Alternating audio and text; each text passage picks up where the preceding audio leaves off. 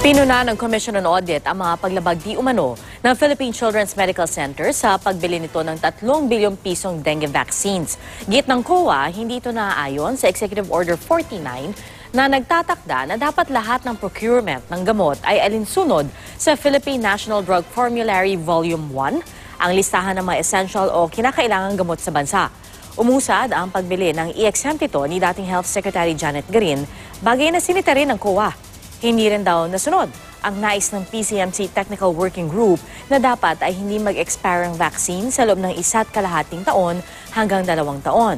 Paliwanag naman ng PCMC, hindi nila sinasadya ang pagkakamali sa expiration date. May kapangyarihan din daw si Garin na i-exempt ang dengue vaccine mula sa guidelines para mabili ito. Wala pang tugon dito si Garin.